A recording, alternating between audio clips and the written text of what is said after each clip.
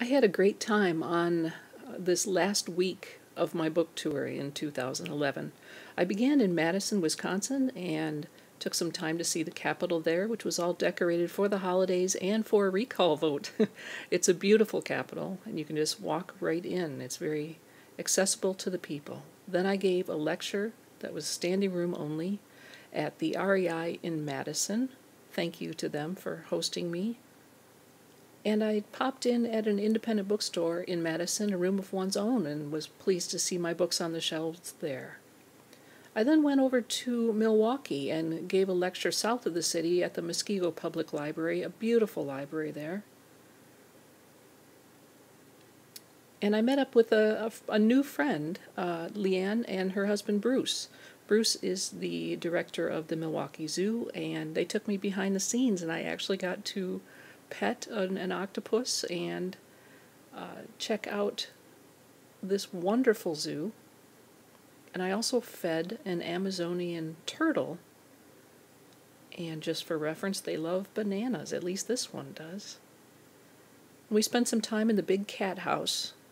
They have a gorgeous pair of jaguar and 3 brand new lion cubs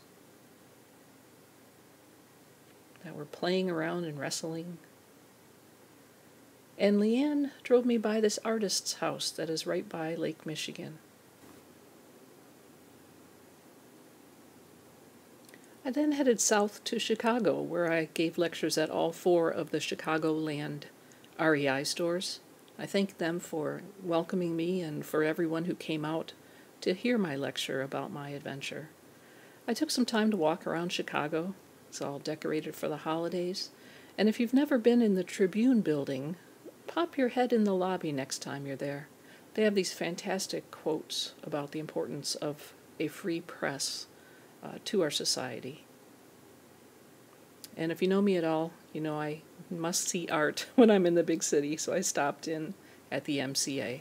I also stopped in at as many independent bookstores as possible and was delighted to find the Book Bin in Northbrook, north of Chicago. It was celebrating its 40th anniversary, so congratulations to them doing a great job in their community.